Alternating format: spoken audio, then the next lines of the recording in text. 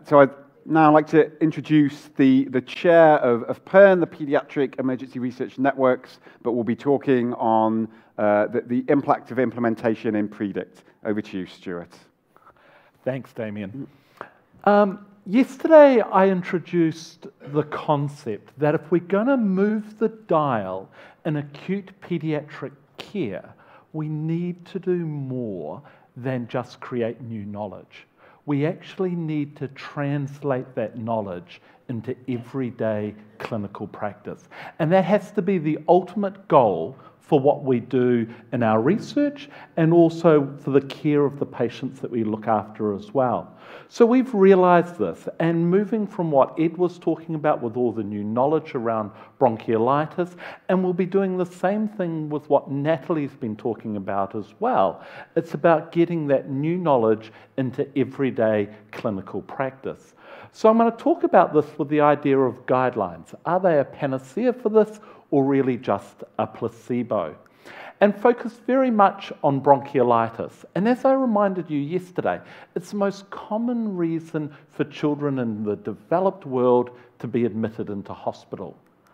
But unfortunately, we're not very good at managing it. So 30% of patients internationally get treatment in the ED for which there is good quality evidence that that treatment is crap. But we need to think a little bit more than just the emergency department, because we all manage bronchiolitis differently.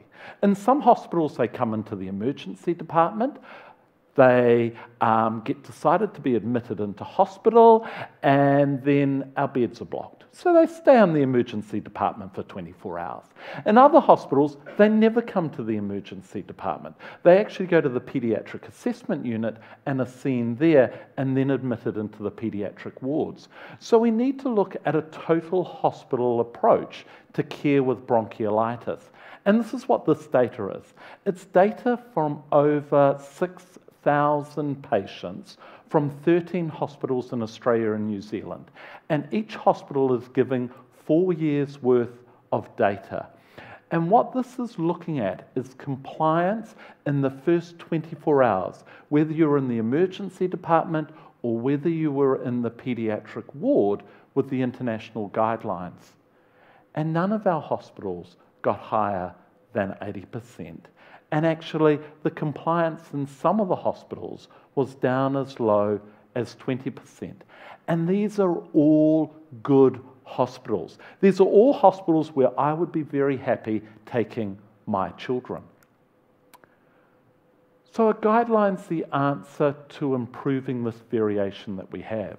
And I think before we talk about guidelines, it's important to get a definition for guidelines right. And I particularly like this one from the Institute of Medicine. It's about recommendations that are based on a systematic review of the evidence, looking at the benefits and harms. So that's not quite what used to happen in my hospital with our bronchiolitis guidelines. What happened with our bronchiolitis guidelines is that a couple of very handsome physicians got together and they may have looked at the literature, they wrote a guideline, and they wrote a guideline so that our registrars and our SHOs did what we wanted them to do at 3 o'clock in the morning so I didn't get woken up. And then they send it to their friends for comment. And their friends get 200 emails a day and they may or may not have responded to that. And then finally that gets published on our website. And that's great because our registrars do what we want them to do and they don't wake me up at 3 o'clock in the morning. That's important. But then what happens is one state in Australia writes their guideline for the whole state. And they have 3 references. One of them is the Starship guideline. So this whole process is non-transparent. There's been no systematic review of the literature behind it. The recommendations don't indicate the strength of the evidence behind them either. It's not multidisciplinary. There's never been any meaningful consultation.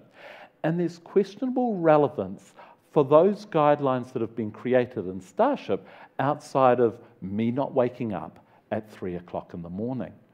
But we don't have the time in our own individual silos to do this work to the highest standard. And we realised this in Predict. And so what we did is we created the first binational guideline in acute pediatrics. And we picked the topic specifically as bronchiolitis because that's the most common thing we saw. We got over 20 individuals across medical disciplines, across both medicine and nursing, across the states and territories and the 2 countries as well. They looked at over 12,000 articles looking at over 30 PICO questions, and then they developed this guideline. We sent it out for very wide consultation with all the tertiary children's hospitals and with all the colleges. We wrote a 30-page response to that consultation. And what's been really nice is now all tertiary children's hospitals in Australia and New Zealand use this guideline as the basis for their bronchiolitis guideline. And what does it show? It shows don't use salbutamol, don't use adrenaline, don't use glucocorticoids, don't use antibiotics, don't do a chest x-ray in bronchiolitis. And that's no different than what NICE says, it's no different than what the Choosing Wisely and the North American guidelines say as well. And so with bronchiolitis, we're left with supporting their respiration, and as Ed has talked about, using high flow as a rescue device, and supporting their hydration. And you note that the little baby there has an NG tube in. But how do we go about improving this variation that exists? A guideline is going to be the answer to this. The field of medicine that really looks at this is this new field of knowledge translation or implementation science.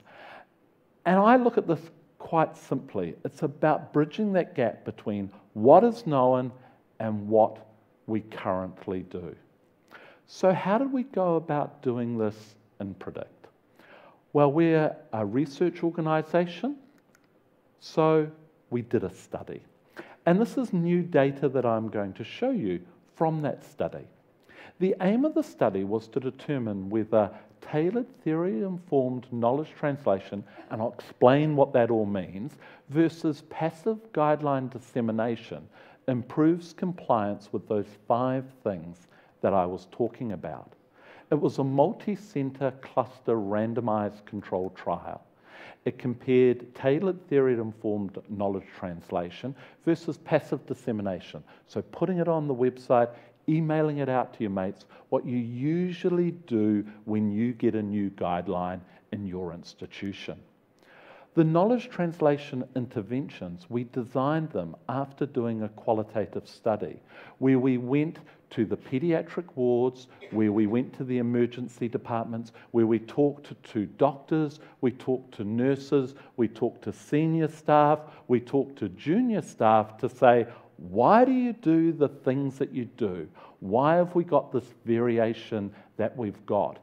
And on the basis of that, we put it into something known as the theoretical domains framework to get a package of knowledge translation interventions in order to address those reasons why people were doing the things that they were doing. So there's a lot of clever people, a lot more clever than me, who thought about the psychology behind why we do what we do.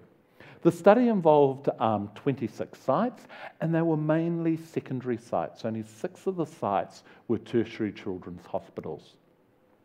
In order to be a site, you needed to see 135 cases of bronchiolitis per year, be willing to be either a control or intervention site. We signed up the clinical directors for consent, and we really excluded sites where they couldn't audit their notes and where they're adverse to being randomised to being a control site. The primary outcome for the study was what sites did for individual patients in terms of their compliance or non-compliance with the guideline for those 5 key things for for the first 24 hours of their patient's care, whether that be 2 hours if the patient just presented to the emergency department, or if that was the first 24 hours for a patient who stayed in hospital for a week. And for the secondary outcomes, we looked at the overall admission into hospital. Who was to blame? Was it the emergency department, or was it the general paediatric ward? And what happened in terms of length of stay, ICU, and death in terms of sort of safety outcomes? The data extraction that we used for the study was retrospective, and we needed to do that to avoid a Hawthorne effect in the control sites. So if we collected data in the control sites about how you manage bronchiolitis as all those patients came through, we thought actually they'd probably manage it a little bit better than what they usually do. And so we took patients less than a year who had an ED and a discharge diagnosis of bronchiolitis. And what we did is we collected data for 4 years. The 3 years before we undertook the study, and then the study intervention year, which was the 2017 bronchiolitis season. We did all the usual statistics wizardry, and we had 90% power to address the question. So what did we actually do with the sites? This is what happened.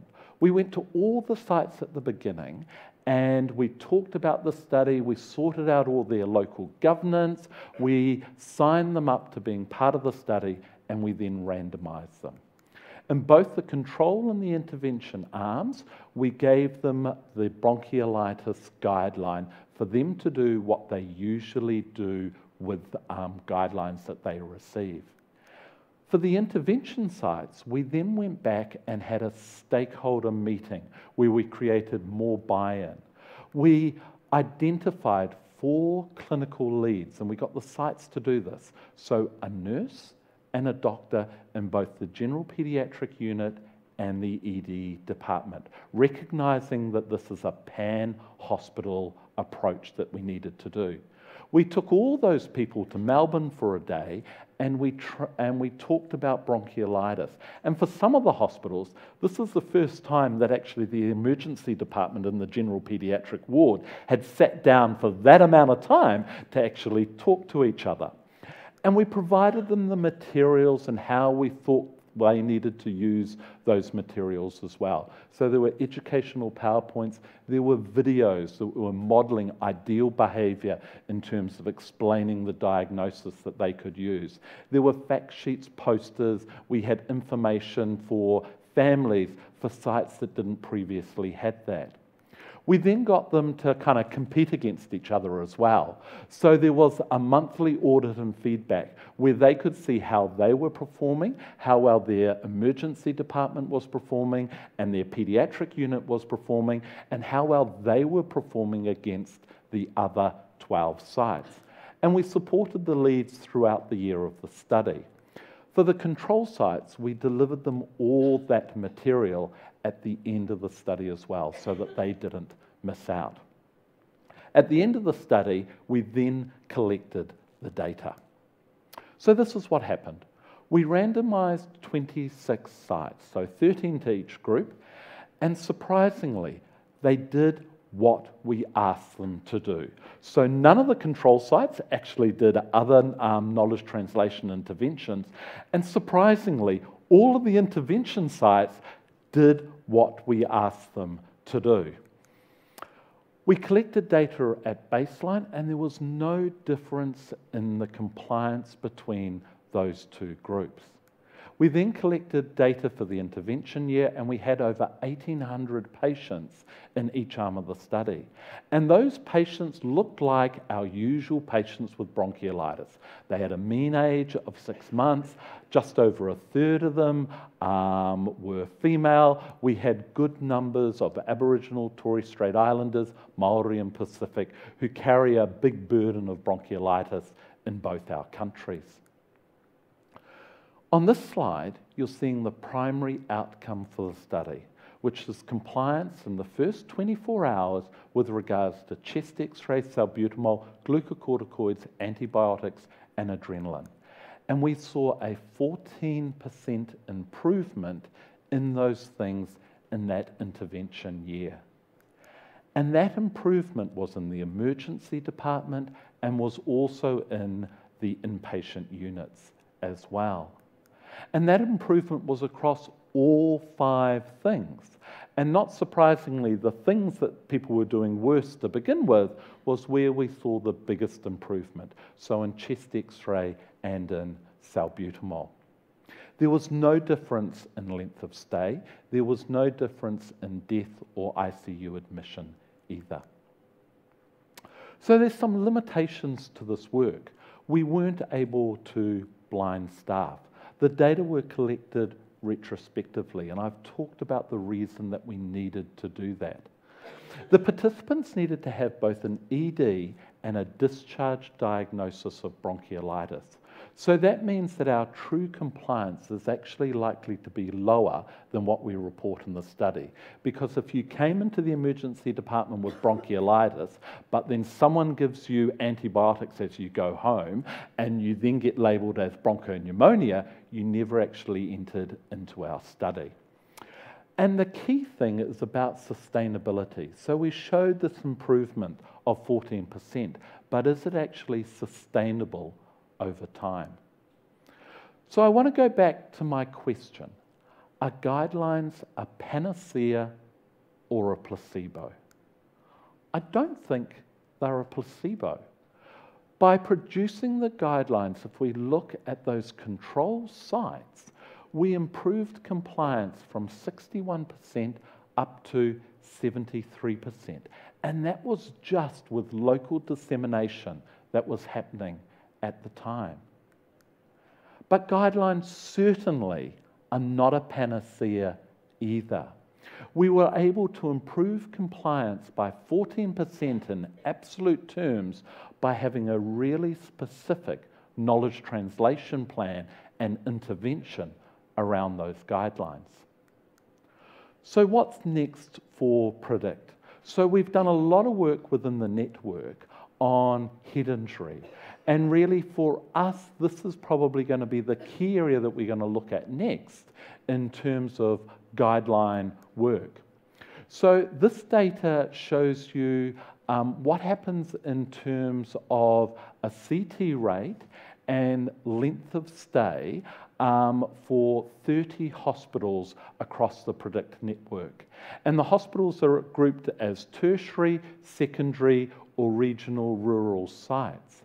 And what you can see is there's a massive variability in our CT scanning rates of 7 times across all sites. And it doesn't seem to matter what type of hospital you are. There's a massive variation in our length of stay as well. So it seems to be worth the effort to undertake a guideline looking at pediatric head injury, talking about who we should scan, talking about what we should do for concussion and what we should do for follow-up of those patients. So in conclusion, if we're going to do guideline work, I think it needs to be high quality, but it needs to be worth the effort. So we're not going to create guidelines on every single aspect of care that we have in acute pediatrics. But we should be able to create robust guidelines for things that we see all the time. And guidelines can certainly improve care. We have evidence for that now from Australia and New Zealand of what actually happens. But if you want to maximize that improvement, you really need to have a good knowledge translation plan and interventions around that. And moving forward, I think that's going to be the major challenge for all of us. Thank you.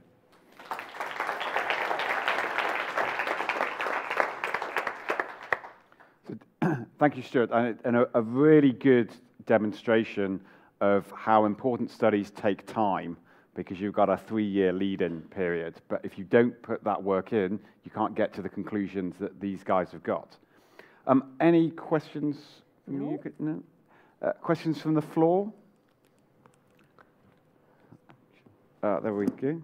Oh, there's Tessa just behind you as well. Oh. Oh, actually, then we do when that's finished. So That was a really good talk, thank you, Stuart. So I had a conversation at dinner last night with a group of consultants who I work with, which was exactly around what you've been discussing. And the split of opinion about bronchiolitis management was actually really enlightening for me as a trainee ACP. So my question is, how, when one consultant emergency physician, experienced consultant emergency physician says, no, I like giving Atrovent when I want to, when I feel it's necessary, and another one says, but the evidence base says exactly what you've just been discussing, how do you, as someone learning in clinical practice, sort of measure what you need to do in terms of your practice in the future? Yeah, look, that's incredibly important. And I think, the first thing is, it's no different from our part of the world as well. So when we did that qualitative study, when we went and asked people and said, well, why do you do the things that you say? A lot of the feedback we got was say, well, consultant X says do this and consultant Y says do that. So I know that when they're on, I do this, and when they're on, I do that. And that way my life is simple and it's all good. So we knew what the evidence showed us before we did that guideline work. We knew, there was nothing revolutionary out of what we did. But what we needed to do in order to change practice was actually kind of do that local guideline process where I can stand up and say 20 people looked at 12,000 articles, have read all the evidence, we've put it out for consultation to all the tertiary children's hospitals in the area, and we all agree this is what the evidence says. And so therefore, that's part of empowering the junior staff. And that was some of the things that we did in terms of the knowledge translation program to deal with consultant X or Y, that you need to challenge their opinion and say, well, look, actually there's a local guideline that says, we need to do this and this is what the evidence shows. And we had kind of 2-page handouts discussing the evidence that, members of the team could then go and send to, those clinical leads, could go and then send to the problem individuals to change their behaviour. Yeah, thanks, Stuart. As one of the consultants who may have been on one side of that debate, what's really interesting to me is that you may think that you are practicing in the same way as your consultant colleagues, and it is worth finding out what they do. We often don't work together, and so you may not know that there are differences that are apparent, and I think we need to work harder at those communications. I can't remember who said it about the consultant meeting, or your ACP meeting, or your nursing meeting. That's where implementation happens. It's not really going to be at the guideline. These are where the big decisions are made. I think we had another question at the back, yeah. Hi, thanks for a great talk, Stuart. I was just wondering if you thought there's any role for this kind of knowledge translation intervention in primary care, given that's the first point of contact for a lot of acute paediatrics in some places? Oh, there's a massive role for that in primary care. We specifically made the decision not to involve primary care in what we were doing, simply because it was just bigger than Ben-Hur and just too hard to do, because you would need to have really good GP representation across all those states and territories, the GP nurses as well, in order to do that. We thought what we'd do is get our own house in order first, and then sort of say, well, this is what we've done, and then move out there. With the guideline though, we did go to the primary care colleges and the primary care networks and actually get their endorsement of the guideline as well. So it's filtered down through their networks as this is the standard of care for bronchiolitis in Australia and New Zealand. Fantastic. Right, we've got, so there's two questions here, and I think we've got one on Twitter as well. We'll start over there. Thank you. Mine's a follow-on question to that, but the other end of the spectrum, particularly the kids who then get admitted to ICU, you often see that they get thrown everything, antibiotics, steroids, salbutamol, and then that has a trickle-on effect for the junior staff who see that being played out.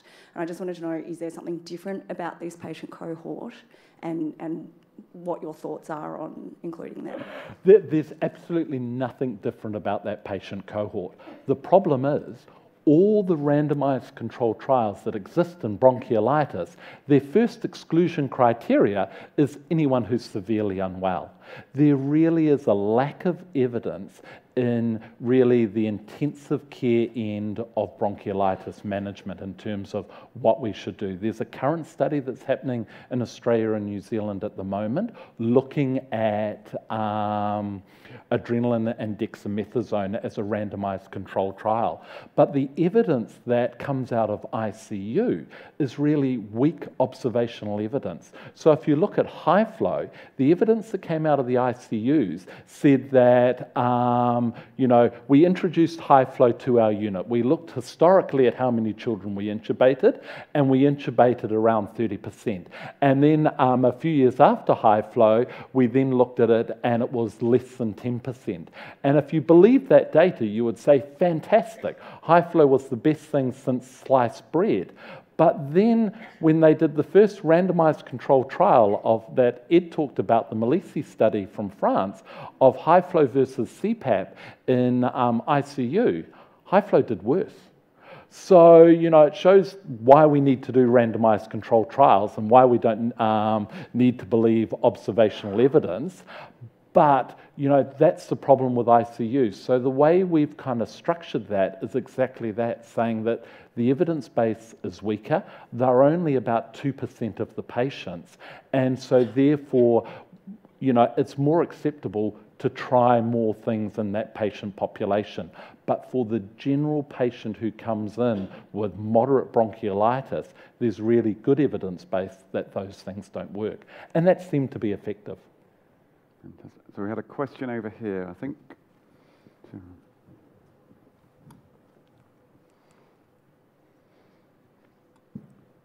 Hi. I was just wondering, so when I was a junior, when I was in med school, I was so busy trying to learn everything that evidence-based medicine was sort of the very bottom of my list other than understanding it. And I wonder that once somebody's learned something once, then changing their mind is significantly harder. So do we think there's a way where we should be getting the latest evidence into med school earlier? Whereas I see sometimes brand new qualified doctors giving me things that have been out of date for 5 or 6 years, and I think they'd be more up to date than me. In a tongue-in-cheek way, I've always argued, actually, you go to medical school, it would be much better to learn all the clinical stuff much later, and at the very beginning, embed you with evidence-based practice, compassion, all the other stuff that you need as a doctor. You've got the rest of your life to learn how to listen to a heart. That the core stuff at the beginning about understanding variation would be key. Stuart? Yeah, look, I think you're right, and it's a problem. It's a really difficult to turn things off. If we had been doing that as a new intervention, and, look at high flow and bronchiolitis as an example, actually there was no evidence base and it was being used massively in all our units. Yet for something that we're trying to turn off, like all this treatment, that's a lot more difficult and takes a lot more effort in order to do that. So I think you're right. To change that takes a big amount of effort. The other thing is that I think our understanding of medical knowledge, and we know that the half-life is about 5 years for what's up-to-date practice and things like that, and that moves, and we fluctuate between something working and having some evidence that it works, and then evidence that it doesn't work. And so because of that, we do have to move with the times, and that's a problem that I think we're going to face for all our clinical practice. The political quote is that the effort required to remove bullshit is 10 times the effort required to say it in the first place. And that's a challenge. Do you have a question? We do, and you've generated quite a bit of chat here. The importance of investing in knowledge translation seems to be quite apparent, and the idea of saving yourself some headaches with knowledge translation posted here by Giles, complete with a meme that has some serious head banging going on. And the importance of it takes a team to roll out knowledge translation. It's not just putting it there, it takes a team and some effort. We do have some questions too, and thanks Mickey Foster. Stuart, this question's in 2 parts, so I'll give them both to you at once, or you want them one at a time? Two at once. Hit them at once, yeah. Okay. So question number 1 is, given, Stuart, the fast rate of new knowledge creation, how do we keep up with providing a tailored knowledge translation plan for each bit of new evidence? That's part one. And part two, could future studies look at which part of the intervention is most effective in increasing knowledge translation? Okay, so number one, I think the knowledge translation strategy needs to be appropriate for what you're trying to do and what you're trying to get into practice. So, for example, with the concept study that we were talking about yesterday of levetiracetam in status epilepticus, where we wanted to use that and incorporate that into our guidelines, we very quickly incorporated that into our guidelines by putting it in the Starship guideline, by putting it in the RCH guideline, and by putting it in our local APLS teaching. And actually, for that new knowledge, that knowledge plan is going to be enough to actually get that right for the vast majority of patients. And so it's a relatively easy thing to do. Whereas something like bronchiolitis needed that very nuanced knowledge translation plan and a massive amount of effort to actually get that and to change practice. So I think you've got to do the right thing for the right condition. In terms of what works in terms of those strategies, I think we all have various ideas in terms of what works. I think the competition helped. I think that getting the team and having a pan-hospital approach, so realizing that it's not just the emergency department and it's not just the pediatric ward, but actually getting those people to talk together and actually realizing it's not just the doctors, it's the nurses as well, and involving all the team and getting all that buy-in was really important in order to do that. But what we're doing now is doing some qualitative work and some quantitative work, kind of pulling all that out so we can work out which of the things that actually worked in our trial and had the most effect. But we don't know that answer yet. So one more question. Oh, we've got two. Who's go at the back and then I'll come forward and then we'll probably close. Thanks. I just wanted to make a comment on variation in practice. Is it good or bad? So the background to that is our hospital's undergoing an accreditation this year, and one thing we're getting asked is, have you got ways to monitor variation in practice, with the implication being that you've got ways to eliminate it, that children come in and they should receive standardised care. I understand that for things like if you're getting your tonsils out, if you come to get your tonsils out, there should be standardised things for everybody. In acute medicine, there seems to be, we've talked a lot at this conference about relying on people's gestalt and the ability to treat every patient differently. So you've got a variance, which is good because we're offering tailored care, and then we've got guidelines which are making sure everyone's doing the same thing based on the evidence. Like, which one should we do? Like, there's a tension between those two things, and I'm interested in your comments. Look, I think variation in practice is incredibly important. I think, you know, when we look at the patients that we treat, you know, the vast majority of work that we do is in that clinical uncertainty, where actually we don't quite have a good enough evidence base in order to do the right thing for that patient. And so we need to guess what's right and go with that. But for things like bronchiolitis, for things like scanning for CT heads, actually we've got quite good evidence now for what we should do. So in those conditions, we should have less variation. I think in terms of, you know, training and things like that, I think it's really good. I think people should go to different hospitals as part of their training because they should see that there's different ways to skin a cat and actually you get the same result at the end of that. And that's really important to understand kind of the nuances of where we work and at the kind of part of medicine where we work as well. Thanks, Stuart. So I think one final question, just for the fun. Just wait a sec. Just the reason possibly why bronchiolitis is very difficult is telling a bunch of doctors who love doing things to do less, and in some cases to do nothing is more difficult to implement than telling us to use a fancy new piece of technology or a new drug. So I wonder if that's possibly why it's far more difficult to wrap it home. I think that's the hardest thing for us to do in medicine, is to do absolutely nothing. You're right. Fantastic. Thank you very much for your attention. Thank you very much for your questions. And thank you very much to our speakers this morning.